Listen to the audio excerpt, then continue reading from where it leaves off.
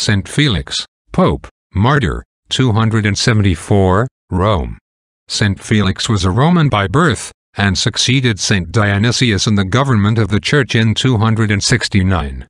Paul of Samosata, the proud bishop of Antioch, to the guilt of many enormous crimes added that of heresy, teaching that Christ was no more than a mere man, in whom the divine word dwelt by its operation and as in its temple, with many other gross errors concerning the capital mysteries of the Trinity and Incarnation.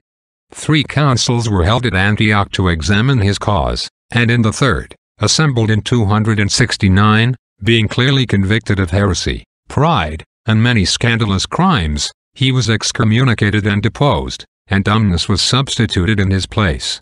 As Paul still kept possession of the episcopal house, our saint had recourse to the Emperor Aurelian, who, though a pagan, gave an order that the house should belong to him, to whom the bishops of Rome and Italy adjudged it.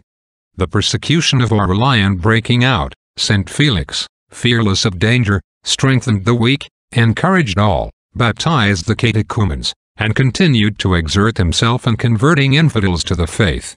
He himself obtained the glory of martyrdom.